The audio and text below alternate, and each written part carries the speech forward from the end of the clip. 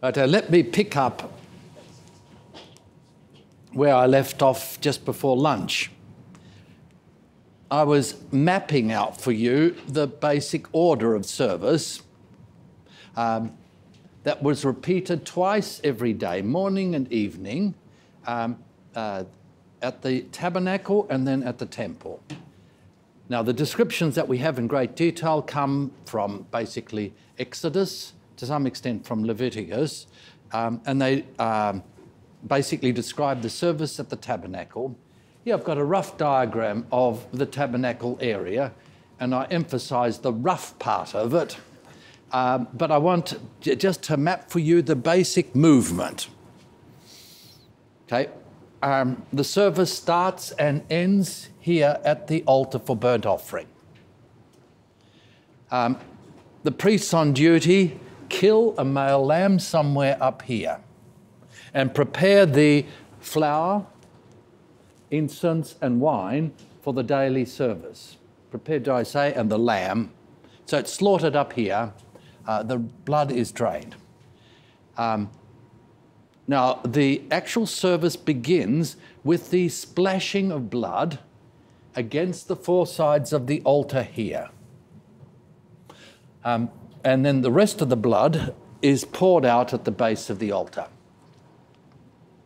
Now, by means of that blood, God cleanses the priests who are on duty, but also the whole congregation. It's like our confession and absolution, if you wanted to have a rough sense. There's some things that are different. You can't just put them on top of each other.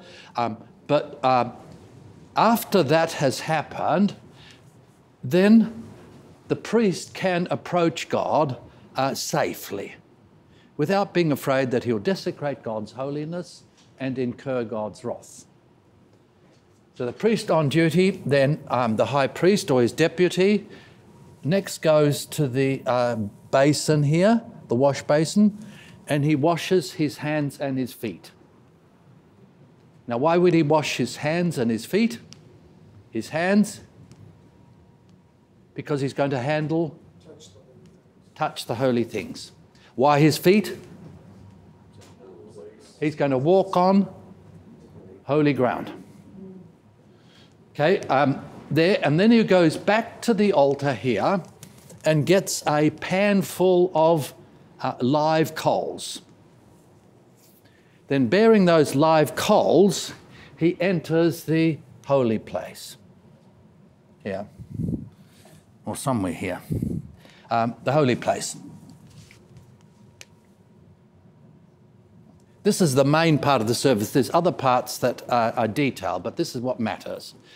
He enters in the holy place and he picks up, as far as we know, the incense that was stored somewhere in here. And he puts it on another basin or container. He comes here and stands before the curtain. Now, the curtain is not a single curtain, but it's a double curtain, like that. The curtain that separates the Holy of Holies from the holy place. And he puts the coals here on the incense altar first, and then the incense on top of the altar. And as soon as that happens, the incense burns. The smoke from the incense fills the whole space and it permeates his vestments. So the way I used to say to the students, he goes in with BO and he comes out with IO, incense odour. And he himself then brings the sweet savour, the sweet smell of God's acceptance of his people, God's approval of his people, God's pleasure with his people. So that burning of incense is an act of intercession. He represents the whole nation, not just the congregation out here, but the whole nation he represents. And he stands in for them. And he brings them into God's presence. There is the name of the 12 tribes of Israel. He carries them on his heart. and brings them with his vestments into God's presence. So he brings the people in, and then he brings, well, you can work out, what does he bring out from the Holy of Holies? You can answer that question shortly. Then he comes out of the holy place, goes to the altar, and the altar at the tabernacle was fairly small. He didn't have to mount any steps. It was low enough for him to lay out the whole lamb on the altar. And he'd make sure that there were coals all over the altar, and the lamb would cover all the altar. The head here, feet, forequarter here, the body here, hindquarter here. Do you get the basic picture? So the parts of the lamb would be laid out on the altar. And then he would stand to the side here and throw the incense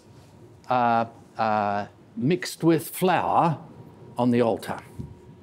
Now the people out here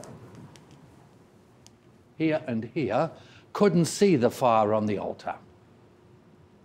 But then as soon as the incense, they could smell the fire because of the roasting smell from the lamb, but as soon as the incense was on the altar mixed with the flour, black smoke, and a column of black smoke rising up to the sky.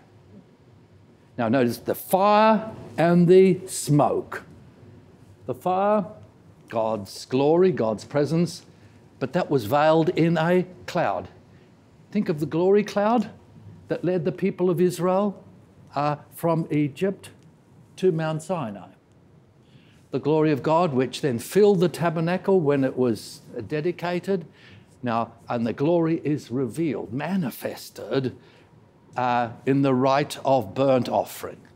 So the smoke rises up, column of smoke here, people out here. And then at the climax of the service, or the end of the service, he stands in front of the altar, together with all the other priests who are helping him. There's also another feature, I'll come to that in a minute, and then he would stand there, face the congregation, and put the name of God, the most holy, holy name of God, on the congregation by performing the Aaronic benediction. Yahweh the Lord bless you and protect you. Yahweh make his face shine on you and be gracious to you. Notice gracious there. Yahweh lift up his face upon you and give you peace. Now, as he's saying this, the people hear the name of God, but they can also, if they're close enough, can see the name of God, which is written on the forehead of the priest. There's a turban, and then there's a metal plate on the turban, and on that turban is inscribed, Holiness to the Lord. Remember that? Okay, so he places the name there. And with that benediction, the main part of the service ends, morning and evening. And there's only one thing that follows from this, that the rest of the flour, of which a small handful had been burnt on the altar, is taken somewhere here or here, we don't know where, probably up here, where there's fire, and it's turned into flatbread. Something like pizza bread or something like that. And that would be provide the Lord's rations for his servants every morning and evening. The morning bread, the evening bread. Now, since the flour for that offering had been placed on the altar, the flour is most holy and the bread is most holy, and that bread makes and keeps the priests holy. The bread of God, does that ring a bell? And okay.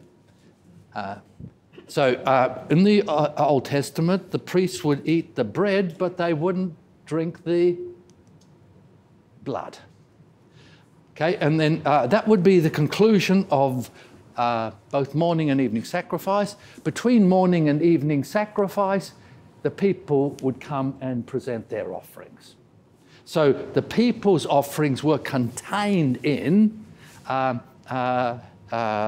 incorporated into the national congregational offering. It's a bit like some auxiliary service being offered after, say Matins or Vespers, offered apart from the divine service. But notice it's every morning, every evening. Okay, now I asked the question just before.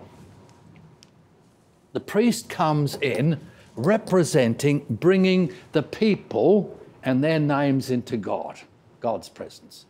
What is it that the priest brings out from the Holy of Holies? What does he bring from God to give to the people?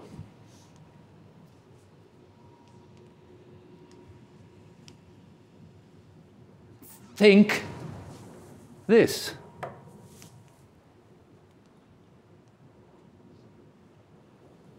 He comes in bringing the people and their needs to God. He brings God's blessing from the Holy of Holies to the people. And better than that, he brings God to the people. So the divine service is a meeting, the meeting of God with his people. Now, I always tell my students to look for the unexpected. If this was a pagan rite, where would be the place of meeting between God and his people? In here. And if this was a pagan temple, what would be placed in the Holy of Holies? An idol. Now, instead of the idol, what is placed in the Holy of Holies? The Ark of the Covenant with the mercy seat, the cherubim, and that represents a throne, God's throne. Now, from a human point of view, if you could go there, you'd say, okay, God is enthroned there. I would see God there. But it's an empty throne. God is invisibly enthroned on the cherubim. There. It's an empty throne. But that's the place of God's presence. But instead of God meeting with his people here, he meets with his people where? There. Okay, and the understanding, and we'll come to this in a minute, is that God comes from heaven to earth to meet with his people on earth. Now that's the opposite to that Pentecostal teaching on worship, where we've got to go up to heaven to meet with God. Now there's a half-truth in it. It's not completely wrong, but it's only because we can only do that because heaven comes down to earth. Therefore we can come into heaven. Yes. Okay. Any questions on that? Do you get the basic picture? And always with this, and with many things, the important thing is for you to see it, to get the picture of it. Get the picture and the other things fall into place. Yes? Where's the singing? We'll come to that. No, but look, you're a good theologian. Where would you expect the singing to be? Now, this is the tabernacle, so there's no singing yet. A few pages on, you get a picture of the temple, but just guess where the singers are. Come on, Dan. In the court. Where in the court, yes? Would they be here? Would they be here? Okay. Which side of the altar? Congregational side. Here, here, or here? The third. Third, the one that way. Here. Okay. So it's closely connected with the place of blessing. It's closely connected with the altar and the offering. But the congregation is here and out here. And the choir, then if there was a choir, it would be right here, and they face the congregation. Right. Now, one other thing, and this is important for this, in connection with this, I haven't mentioned that as the burnt offering was placed on the altar, here in the tabernacle, you had two priests. One priest standing here, another priest standing here, and they would partly face the altar and the congregation, and they'd blow the trumpets over the altar. And so the singing of the choir was associated with the blessing of the priests and with the sounding of the trumpets. And this very significant place between God and the people. God and the people. Any other questions? And the singing. All the singers were men then? All the singers were men. They are Levites. They're part of the priesthood. Yes? And the singing was the psalter. The singing was the psalter, yes. The song book, the choir book was the psalter. And it didn't come into existence all at once. We'll find about the origin of the psalter. But the song that was sung, or the songs that were sung, were the psalms. And the psalms were not just sung then, but they were also sung for the people and who presented their offerings during the two services. Yeah. Just to say, if you can imagine, having a private confession and absolution after a service, or you had a blessing of a couple or a family, or other things like that, or ministry to a couple and family, that occurs between the two services. Any other? Yes? When Luke records that... Sorry, a bit louder? When Luke records that Zechariah went into the temple to... Is that this? He was officiating? Yes, he was. It may have been the only time in his life where he drew the straw and he was officiating, representing the high priest, and something awful happened. Because it's, as you know, the angel appeared to him where? Where? Not in the holy place, at the incense altar, where he was to burn the incense. So he burnt the incense there, and he took a long while that the people were wondering whether something bad had happened to him. But he comes out, and he's a priest who can't do what? He can't give the blessing. Okay? It's cut, and that's very significant in Luke's gospel. He's a priest who enters the temple and does everything right, but he can't give the blessing. And that's very significant. Now, that's the beginning of Luke's gospel. Do you know how Luke's gospel ends? We were in the temple singing, praising God. Yeah, but before then, that's the last verse. While he was blessing. What? While he was blessing. Okay, Jesus takes them to the mountain, and as he was blessing them, as he was taken from their side, he blessed them. Here you have a new priest who blesses his people, who doesn't bless his people from an earthly temple, an earthly sanctuary, but who blesses the new people of God from heaven. And so Luke is indicating here, and if you look closely, that it's not just that Jesus blesses his people at that moment, but that as the risen Lord, as the great high priest, and that's one of Luke's emphases, is that Jesus is our great high priest. He blesses us from where? From heaven to earth. And we can't see him invisibly. He blesses us from heaven. So what was interrupted at the beginning of Luke's gospel then is fulfilled in a new way at the end of Luke's gospel. Isn't that cool? Yeah, it's good stuff. Love it. Any other questions? Right, and now what's going on? What is God doing for his people in that morning and evening sacrifice. There's a lot of things going on, and you can read Bob's book to fill in all the details and the full significance of it, but I want to focus on the big picture. Okay, the simplest explanation is found in Exodus chapter 20, verse 24. You remember the people of Israel come to Mount Sinai, and at Mount Sinai, God meets with his people. The glory of God is fire on top of the altar.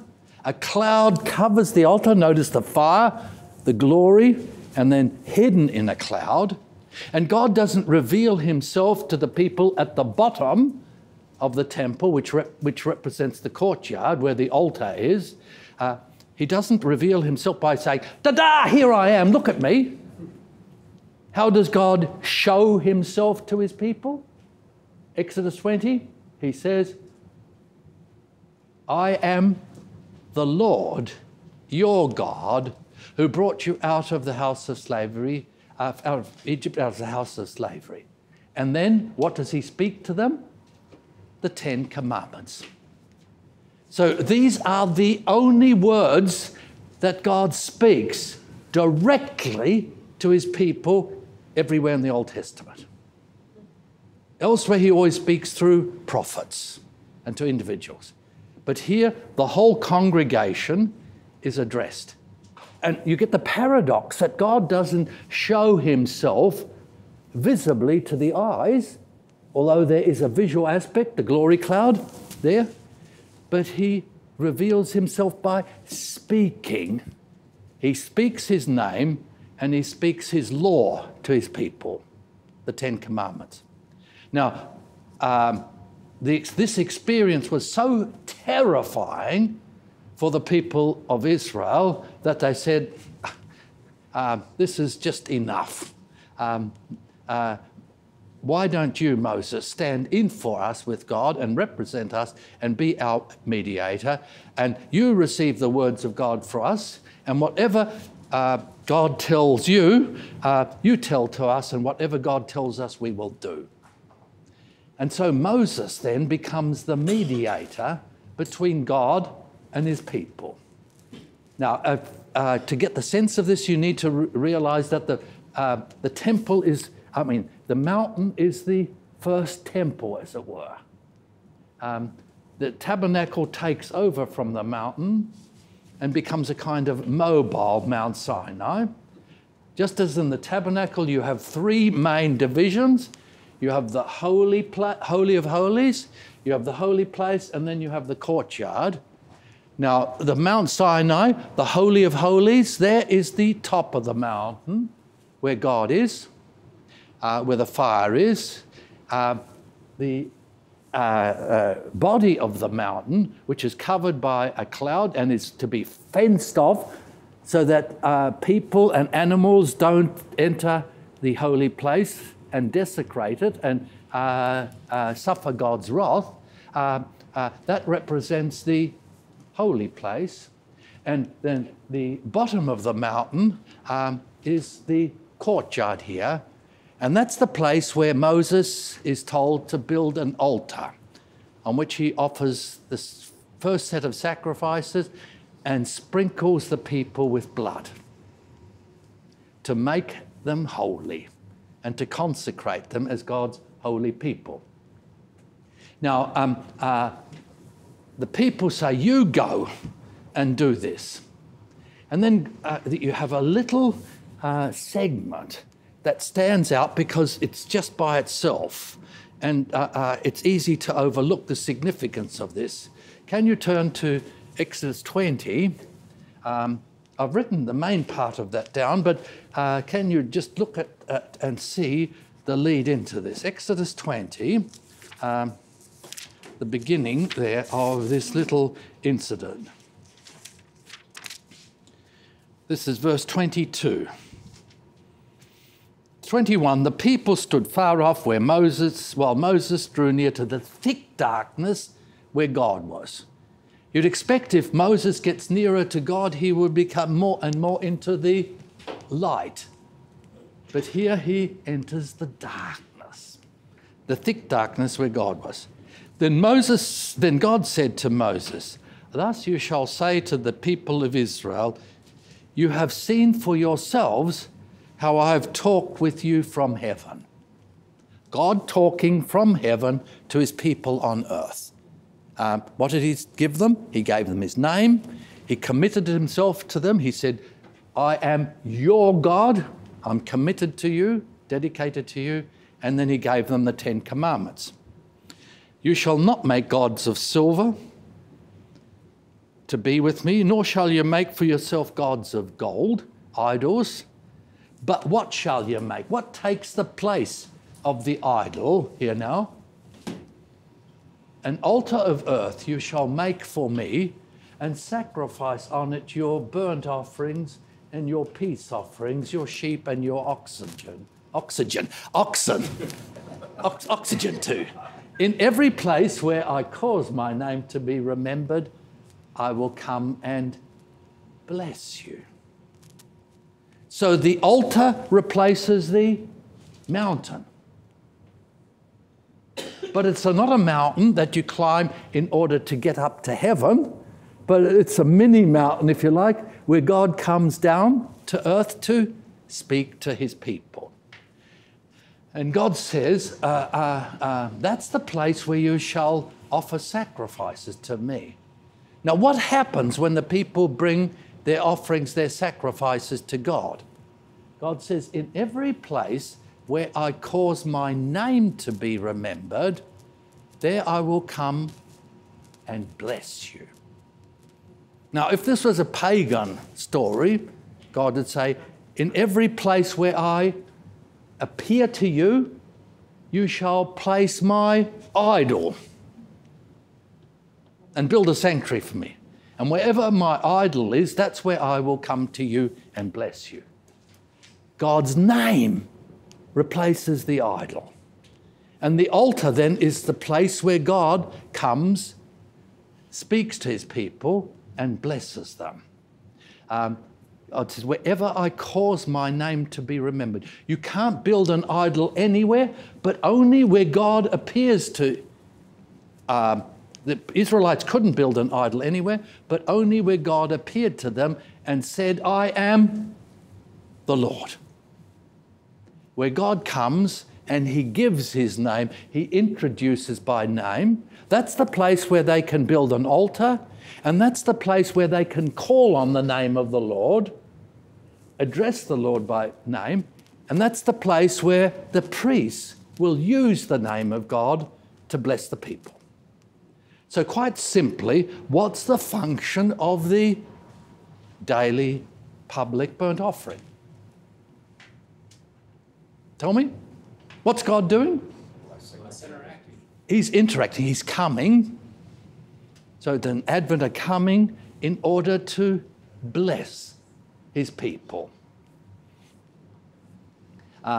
Remember this here, culminating in the priest standing in front of the altar and giving the Aaronic benediction. "I will come to you and bless you." Now, the Lord's song is going to be connected with that. God's coming to his people and God blessing his people. Now, this is fleshed out in greater detail in the next passage that I want to look at. Exodus chapter 29, God has instituted the tabernacle with all its furnishings. He's instituted the priesthood. He's instituted the altar. And then he institutes the daily service. And just as I read this, look how dense this is and how much is compressed in it. This is the theology of worship in the Old Testament. And basically, the New Testament theology of worship is not much difference to this. God says, that's the daily sacrifice, shall be a regular burnt offering throughout your generations at the entrance of the tent of meeting before the Lord. So the service is to be conducted here. not in here, not in here, but the entrance to the tent of meeting is this area here. That's the main part. So the service is conducted throughout their generations in this entrance. The tent of meeting is this tabernacle. So it's the entrance to the tent of meeting. That's the place where they are to conduct the daily service.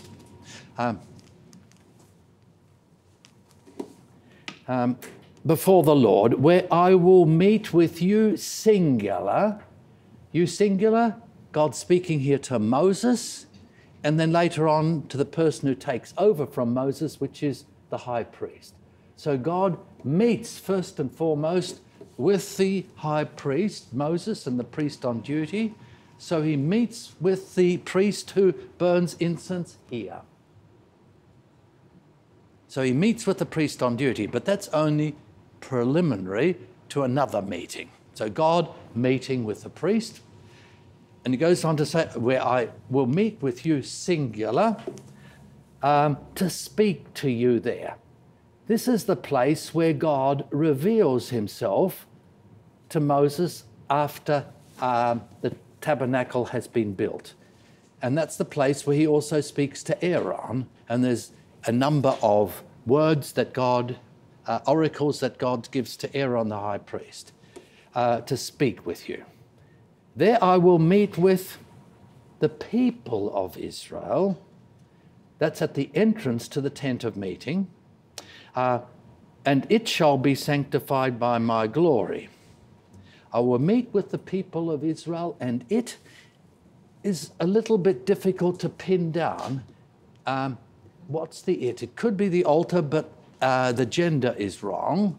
The it could be the tabernacle, the tent of meeting, but mention of that is made later. So the most likely it refers back to the people of Israel. So where the people of Israel will be sanctified by my glory. I will consecrate the tent of meeting and the altar. Aaron also and his sons I will consecrate to serve me as priests. I will dwell among the people of Israel and be their God.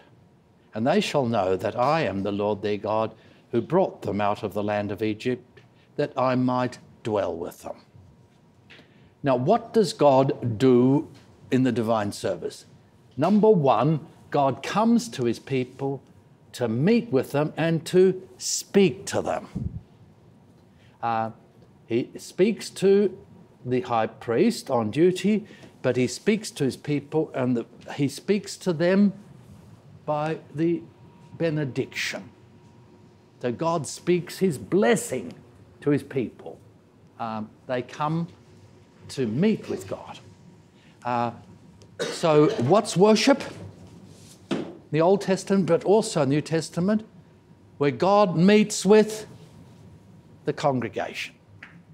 And the initiative, I can't go into the Hebrew here, but the verbs indicate that it's not a kind of meeting. God and the people decide, okay, let's work out where we meet. God arranges to meet with them, and they meet where God says that they can meet with him. So just think of every service that we had. We went to chapel this morning. There God came to us in order to meet with us personally. And not just individually, but to meet with the whole community, the whole congregation. And God was meeting not only with the Israelites who were there, but also with all the Israelites who couldn't be there. So God's meeting, the holy God's meeting with his sinful people. So he meets with his people. He meets with the people, and the people are sanctified by his glory. Unpack that. What does sanctify mean? Made holy. Made holy.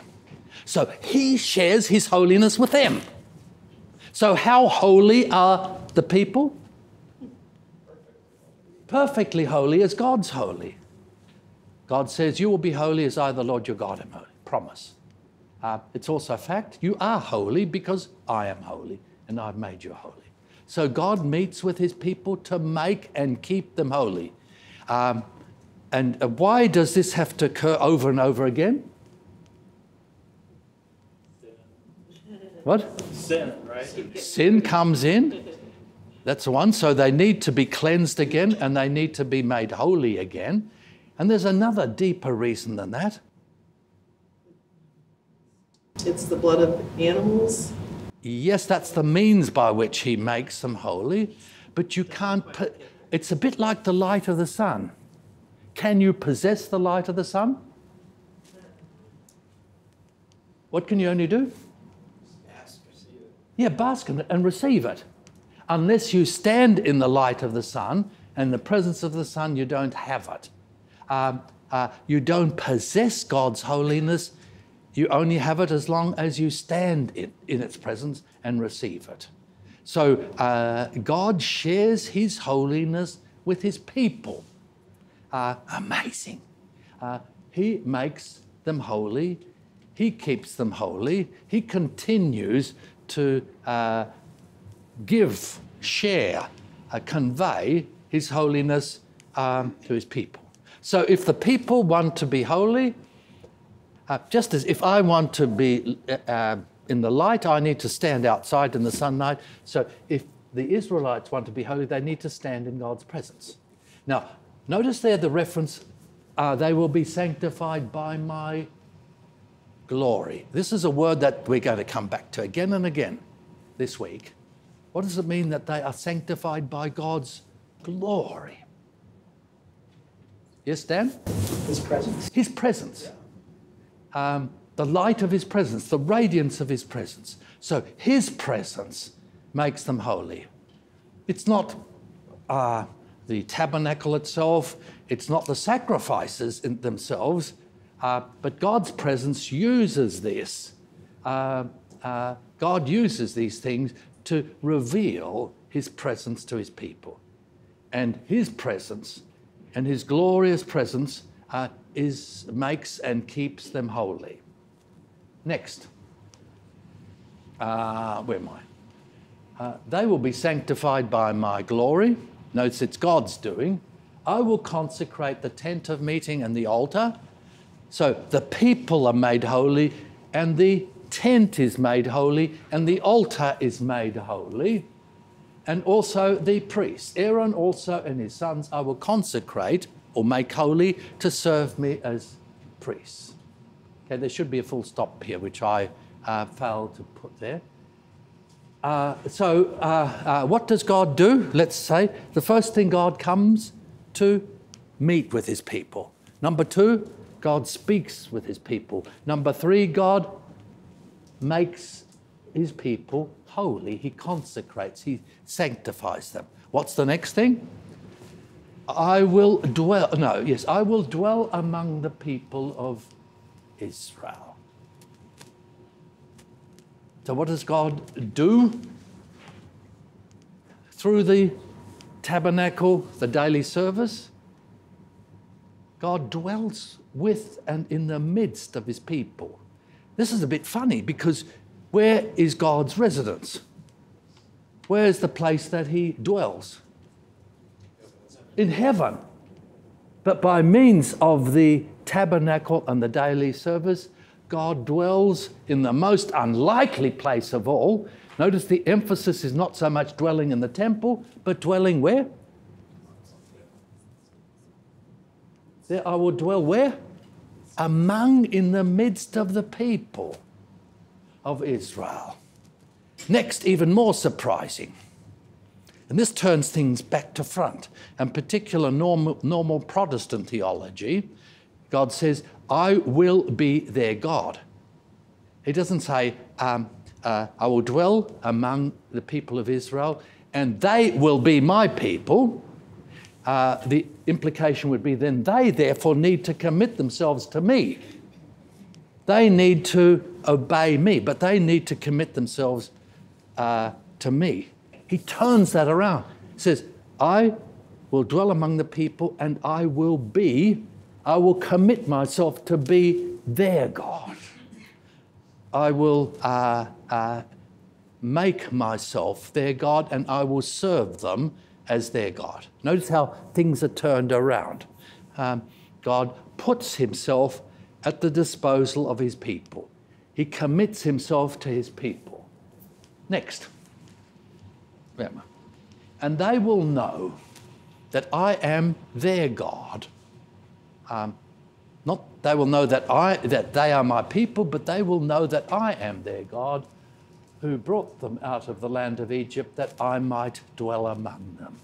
So what was the purpose of God calling Abraham, rescuing the people from Egypt and bringing them to Mount Sinai? So that he could dwell in their midst. Could I turn that over into the New Testament? What was the purpose of God's creation of us? What is the purpose of all God's dealing in the Old Testament? What's the purpose of the incarnation of his Son? What's the purpose of the ministry, life, death, resurrection of Jesus? So that God can dwell with us. Emmanuel. God with us. God dwelling with us as his people. That they may know that I am their God, committed to them, who brought them out of the land of Egypt, that I might dwell among them, with them. I think I've covered all bases there. Any questions on that? Isn't that wonderful? And this is Old Testament. The New Testament's even better than that, but you'll only understand lots of the New Testament if you have this background. I mean, say, for example, you can read Matthew's Gospel. It begins with the fact that Jesus' name is not just Jesus, Saviour, but that he is Emmanuel. This is just broad Matthew's theology. Then the next reference is that in Matthew is in chapter 18, where Jesus says, where 2 or 3 gather together in my name, notice the name again, there I will... In the midst of them. I will be in the midst of them. Notice the in the midst here. I will be in the midst of them. And then at the very end of Matthew's Gospel, Jesus says, that what's the last words of Jesus to his disciples? Lo, I am with you always to the end of the world. Picking up this theme from the Old Testament. God with us. And even the ascension of Jesus, the ascension of Jesus doesn't mean that Jesus is absent from us, but it means that he is more present with us, closer to us than he ever was before. A great theme that runs through both Testaments. Now, one final story.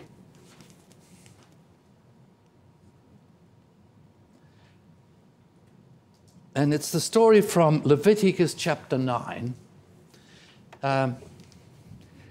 Leviticus 9 describes the inauguration of the divine service, the first performance ever in human history of the divine service. It's not at the temple, but it's at the tabernacle. And you have a description of an elaborate ceremony of sacrifices. And the story is just very briefly that when Moses and Aaron had presented all the sacrifices, there's a whole range of sacrifices then. They came out of the tabernacle and stood in front of the altar and blessed the people. And the moment they blessed the people, the glory of God appeared to the people. Fire came out from the Holy of Holies and lit up the altar. And a cloud of smoke ascended from the altar, and the people bowed down, prostrated themselves before the altar, and acclaimed God. Notice here 2 things that go together. blessing the people and the appearance of God's glory to the people. So right at the beginning, God tells Moses this. This is the thing. He's referring to the whole ceremony, the enactment of the divine service for the first time. So the divine service is the thing that the Lord commanded you to do. For what purpose? So that the glory of the Lord may appear to you, may be shown to you. It's a theophany, a manifestation of God's glory. Notice here two things. First, you have the correlation of the manifestation, the theophany, with the benediction and its performance. So a God's appearance and benediction. Most people, if I advertised out there in Fort Wayne, God's going to appear here on out on the lawn tomorrow morning at 10 o'clock. Do you think everybody would come here? You know, if that was the case, people would be flocking into our churches. Why is that people stay away from church and from God's presence? Fear God. They literally fear God. They fear God. You know, they say, the roof would fall in on me. They have guilty conscience, and they know that if they come with a guilty conscience in God's presence, then they will come under God's judgment, his wrath. But here, God's glory, the emphasis is that this is a safe appearance of God's glory. God appearing not as judge to damn and condemn his people, but he appears as saviour to bless his people. So appearance in grace. And secondly, notice that God's glory is veiled. God conceals himself in a cloud. He conceals the fire. And you know, normally what you expect is fire is not just light, but it burns. And God's holiness is a fire. And so he shows the fire of his holiness to us in a veiled form. He veils it in a cloud so that he can show it to us in a safe form. And that doesn't just occur in the Old Testament, but it occurs in the New Testament. What's the veil that conceals God's glory in the New Testament? What's the cloud? God comes, New Testament God comes to us as close as he possibly can this side of heaven, and he hides himself, he conceals himself in what? Bread and wine. What? That's further on, but even before then. What? Jesus' human body. Jesus' human body. You've got, Joanne. Fantastic, yeah. Remember John's Gospel? The Word became flesh and tabernacled. Notice that language? Tabernacled among us, and we have seen what? His glory. His glory. The glory is of the only begotten Son of the Father. So we've seen his glory, but what's the only thing we've seen? A human being with a human body. Who would have expected that? He hides himself to come to us and to reveal himself as fully as he can this side of heaven. And he continues to do that, and you've touched on that, with human words and human acts. Water, bread and wine, they are the cloud that hide his presence and bring him safely to us. Yes. Now, lastly, because God is present with his people, and he is safely present, and he is present in grace and mercy, what can God's people do? They can come to him in prayer. And they can ask for anything that they need. Look at that list of things that I put up there before. If they're in trouble, they can come to God for help. If they have experienced injustice, they can ask God for justice. If they need anything, they can ask God to supply their needs. If they are if they're worried and observed, been hurt, they can ask God for compassion. Just if they have sinned, they can ask God for forgiveness. Whatever they need, they can come to God in prayer. So the temple is two things. It's a place of sacrifice, but it's also a place of prayer. Let's have a look at 2 Chronicles 7, 11 to 16. And could somebody read that for me to spare my voice a little bit? 2 Chronicles 7, 11 to 16. And as this is read, just listen closely and look for something that's unexpected or surprising here. 2 Chronicles 7, 11 to 16. Thus Solomon finished the house of the Lord and the king's house. All that Solomon had planned to do in the house of the Lord and in his own house, he successfully accomplished. Then the Lord appeared to Solomon in the night and said to him, I have heard your prayer and have chosen this place for myself as a house of sacrifice. When I shut up the heavens so that there is no rain, or command the locusts to devour the land, or send pestilence among my people, if my people who are called by my name humble themselves and pray and seek my face and turn from their wicked ways, then I will hear from heaven and will forgive their sin and heal their land.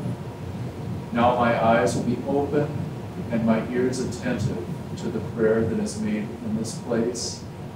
For now I have chosen and consecrated this house, that my name may be there forever. My eyes and my heart will be there for all time. Is there anything there that surprises you?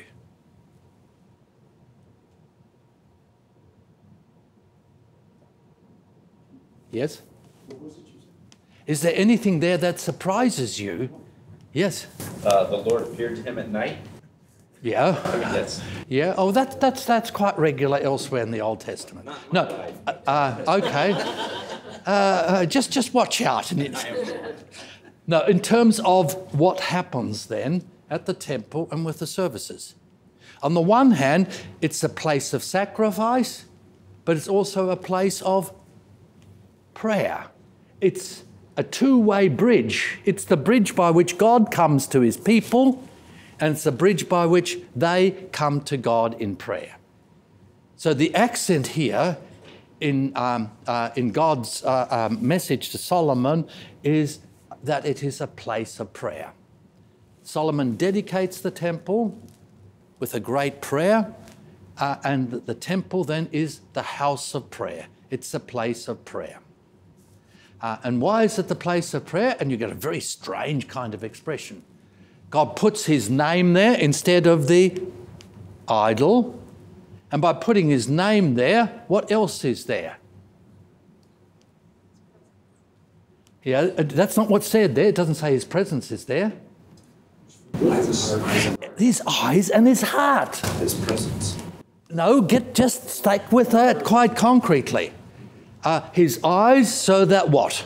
Sees our suffering. He sees our suffering. He sees our need. He doesn't interact with us, the God who looks down from afar and sort of objectively analyzes us and deals with us from a distance. No, he sees us and he sees our need. He sees our suffering. He sees our pain. He sees us. And better than that, not only his eyes are there, his ears are there, so that he hears our voice. We have access to God's eyes, we have access to God's ears, and better than that, we have access to the heart of God. Just think, the heart of God. Not just externally to God, but we have access to God's eyes, ears, and heart. Now, that in a limited way in the temple. In the New Testament, how do we have access to God's eyes and ears? Eyes so that God sees us. How do we have access to God's ears so that he hears us? How do we have access to God's heart so that we receive his love, compassion? It's in the divine service. Yes, and who gives us access to that? Jesus. Jesus. This sacrament. It's in the yes, and it's in the sacrament. You come to the sacrament so that God will see you. You come to the sacrament so that God will hear you. And as you receive the body and blood of Jesus, you have access to the heart of God. You get as close to him as you possibly can this side of heaven. Notice it's not just external, but it's access to God himself and his heart and everything that's implied in that. That's pretty good, isn't it? Yeah. Right, that's the theology of worship and the basic order of service. Now, we'll have a break in a minute, but if I can just give you advance sort of a preview. Now, the performance of praise occurs within this context and presupposes this theology. So it presupposes this double action, that the priest comes into God's presence and brings God's blessing out to his people. It presupposes that. And it presupposes that the altar is the meeting point between heaven and earth. It presupposes that the people come from the camp, from their lives, and they meet with God here. It presupposes that the people of God come to receive, not just to meet with God, but to receive God's word and to receive God's blessing. It presupposes all that. And it's placed in there. And you can, then there's a number of things that follow then. So the place then for praise is here in front of the altar. And the performance of praise is between the altar where God is and where the people are. The performance of praise is connected with blessing, and it's connected with the trumpets that were sounded of the high priest, of the two priests during the daily burnt offering. And all that is presupposed, and it is locked in there. And it's the way it works, its significance, everything derives from that. Its location within that context, within the divine service, at the temple, in the service, every morning, every evening. That's where the Psalms were sung. That's where the Psalms were meant to be sung. That's where the Psalms come from. Yeah, if I can just touch one final thing, because I haven't done it yet. The priests with their trumpets. Now, the normal instrument for signalling in the ancient world and in Israel was a ram's horn. Now, you didn't have radio, television to rally people, but if you wanted to rally people, you'd get a herald blowing a ram's horn very, very loudly, and it just makes a lot of noise. But let's say King Trump came to visit Fort Wayne. Okay, no radio, no television, no newspapers. The first inkling you'd get on that, you'd hear some heralds, people coming down the main road from Washington, wherever it is, and you'd hear the sound of silver trumpets, long silver trumpets. They would announce the coming of the king. They're royal instruments. And you'd say, okay, the king's coming. We either better run away because he's coming to create trouble for us, or he's coming, okay, let's go and see what we can get from him, how we can petition him. And you'd hear the trumpets and you could follow where he's going by the sounding of trumpets. And what's the main park here in Fort Wayne? Yeah, okay, wherever it is. Let's say No, he came, you heard the trumpet and that it came out there here at the seminary and at that grassed area there in front of the seminary. Okay, and people all around would know that this is where Trump was. So trumpets are royal instruments. They announce the presence of the king and they tell people where to go to meet with the king. Royal instruments. You got the basic picture? We'll come back to the trumpets in quite a number of different places, but I just wanted to touch on that. And so think of, okay, the king's here announcing the presence of the king. That's the Lord's song is connected with that because the function of the Lord's song is to say the king's here and he's available for you to come and meet with him and petition him. And the king's come here not in order to exact taxes or to punish you, to create trouble for you, but he's come to empty the treasury in the federal treasury here in Fort Wayne.